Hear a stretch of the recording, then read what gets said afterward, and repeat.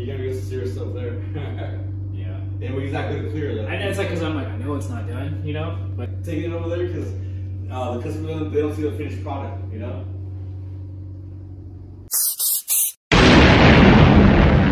what's going on, guys? It's your boy out here, Boom Boom Tisk. Thanks for tuning in. We are back here on the block again, getting some work done. But this time we are working on my EK Civic. So basically what's going on here is I'm doing a little bit of track prep. I'm not gonna probably record everything that I do per se, but I will try to run it back with you guys and just kind of let you know what's been going on, give you guys little piece by piece updates, and maybe even get some videos of the track day on here. I'm not sure if it's going to be two separate videos just yet, track prep and track day, but we'll see. So it might be two separate videos, it might be one, we will find out. Anyway, so what's going on here is I got the EK Civic. I am getting it ready for a Toge 2 track event that is next month in May 21st. Anyways, that's what we're doing. A couple things going on right now. It's been a windy day out here, so I've been trying to make sure this canopy doesn't blow away, but here's the Civic.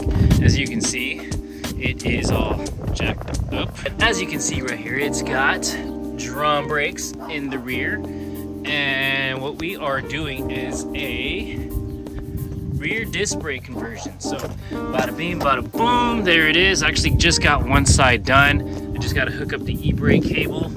I also went ahead and did a Goodridge stainless steel brake lines, so that way, you know, just get a little bit of better pedal feel for the track, you know, and just to try, there it is, and also to try to keep the brake lines from flexing when they get hot, because as you guys already know, especially anybody here who's done any track events or just you know, hard driving, the brake lines can start to flex after the fluid gets hot, and then that will decrease your pedal feel, or at least how good it is. But actually, and then you can see right here, these rotors, they've been sitting out for quite some time, so they're going to need to get broken in. I'm going to try to drive it, see how much it cleans up, and if anything, maybe do a quick rotor and pad swap before the track day.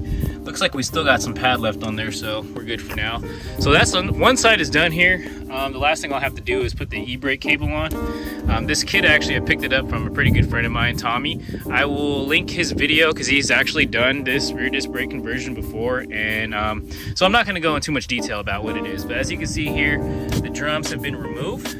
And so that's that. I'm gonna get back to work on this thing. I got a little bit of daylight left in and so time is kind of ticking. So anyways, we are going to finish this up. I'm actually going to do the front lines as well.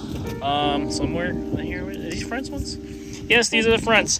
It's pretty cool. They actually went ahead and labeled them, so that's nice. That really helps. But yeah, so I'm gonna bang this out and then hopefully get the e-brake cables all hooked up in there. And then I'm going to do the front lines as well, put those up in there. Bleed it all with new brake fluid. I'm going with the Motul. This is my brake fluid right here. Motul, it's going to be DOT4 racing brake fluid because, you know, it's a freaking race car. So anyways, let's get back to work and I will keep you guys updated. All right, so we're on the driver's side. We got the e-brake cable pulled down, brake line pulled off, and this is right before I go and put the disc brakes over it. So it's a pretty cool kit. It's got this brace right here, or this little bracket, and you basically you take the drums off, you take the hub off, and then after that you slide this bracket into place here, put the hub back on, and then you can put the disc brakes on. And right here is where this is where the bracket's gonna go. So I gotta say, this is a pretty neat kit. I'm actually able to reuse the stock trailing arms. These are the totally stock trailing arms. So yeah, so far so good. Another side here done. Hopefully when I drive it, some of this surface rust will clear off. If it doesn't, then I'll probably do new rotors and pads anyways. But the next thing here is gonna be trying to bang out these e-brake cables, which I really don't look forward to doing, but let's see here. If I crawl under here, basically just have to follow them all to the part of the car where the lever is. Yeah, so yeah, I'm gonna see if I can fit under there and make that happen. But for now, we're gonna celebrate this small victory and keep going.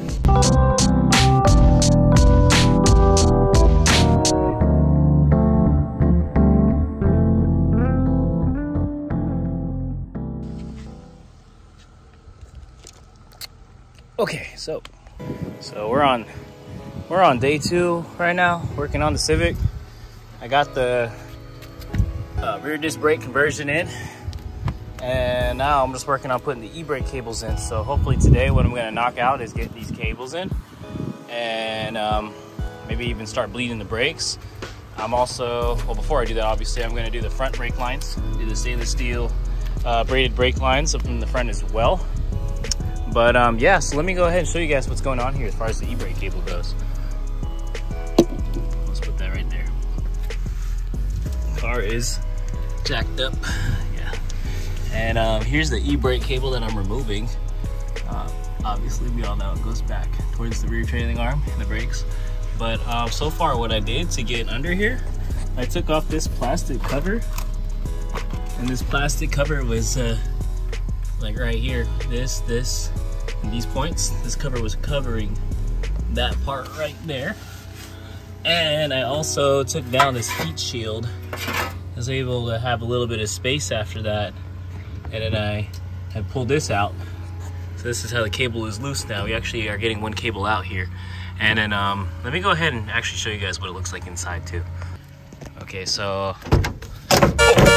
no way. Yeah, just chipped the bottom of the paint. Yeah. So yeah, we're not doing that again. But anyways, look inside here and you'll see this is where the cable went. So I had to take off this cover right here. There's just 2 screws on the side, and it basically slides right back out. But yeah, so we're gonna pull the other cable out here as well. And then the fun part's gonna be trying to route those new cables under the carpet and back into that spot. And then it looks like here there's also some adjustment as well, so maybe we'll need to play around with that as well. Damn, dude, I can't believe I just did that. Why? Here's the cable. This is the one I just pulled out of the car. And so this right here, as you can see, is the same. I believe these cables were out of a 99 2000 Civic Si EM1. That was a model with rear disc brakes. So it's the same length as what I would need for my car as far as being Civic goes, but it's gonna be for disc brakes. And this is the back side, the part that goes into the drum on my car. On the CX, DX, anything with the drum brake in the rear. Damn, it's here. But yeah, so that's the difference in the connector. That's why you wouldn't be able to reuse your old ones. Plus, these were actually a little bit shorter. It seems like it's a little too short to even reach the part that it has to go onto for the new disc brakes. So let's go ahead and pull the other cable off, and we will get those ones in. Yeah, we got one of the cables pretty much in here, and as you can see, all these brackets, they're all in the OEM spots, and it looks really good. Routes into there. That's the new one. This is the old one. And so another thing too, keep in mind, they are directional. The other side, these are like opposite oriented, so do take note of that when you're putting the new ones in, that you don't put the left side and the right side, yada yada. But we're gonna go ahead and get started on the passenger side.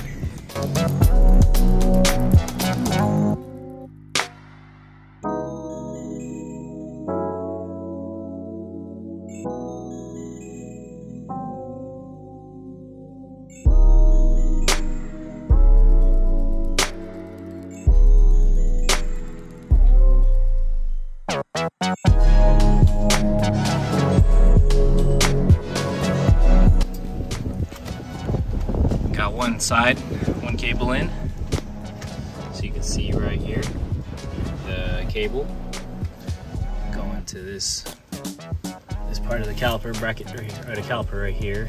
A little pin goes through, cotter pin to keep it in place. Got another one of these clips right here. And it's all routed, so that's one side. We're gonna go ahead and get the other side in, and then we'll hop back inside the car and we'll do the lever. Driver's side cable is in. Both sides are looking good as far as wheel clearance goes from the cable. Not touching anything. And now it's time to see if we have e-brakes. It's time to do that. Okay, so that's in. Let's go here. Spin. Okay. Spin. Okay. Let's lock up the e-brake.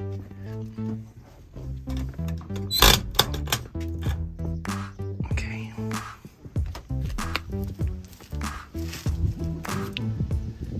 No spin.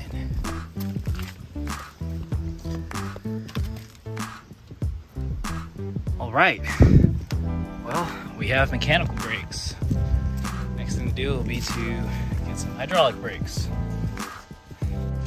Feeling pretty good, so I'm gonna get started on the front brake lines, and then we are running the brake fluid in there, that DOT4 Motul brake fluid, and that's pretty much it as far as brakes goes. The next thing to do, I have a couple of parts I'm waiting for to come back, a couple of parts, but we're gonna finish up the brakes today.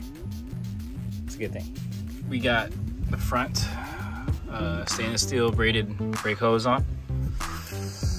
I'm just checking for clearance to make sure that the hose, the way it's routed, has enough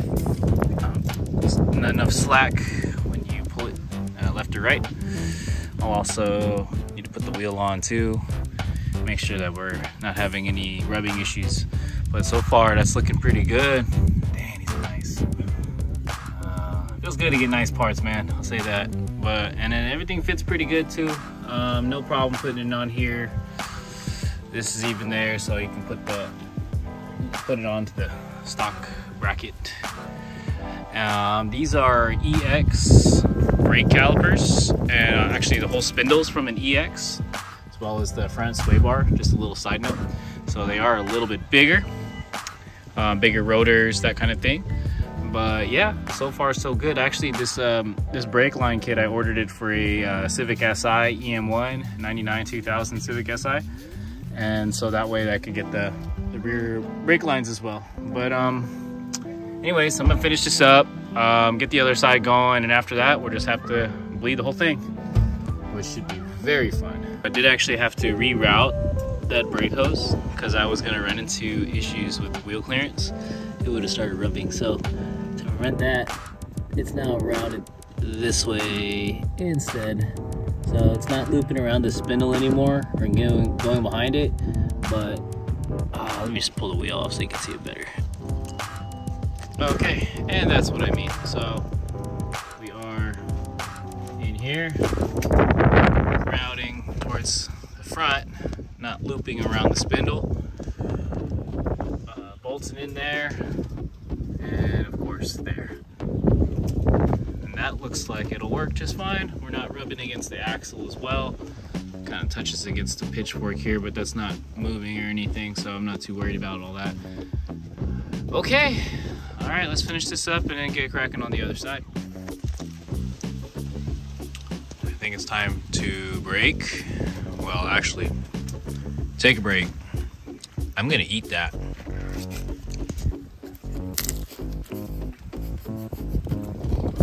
Oh yeah.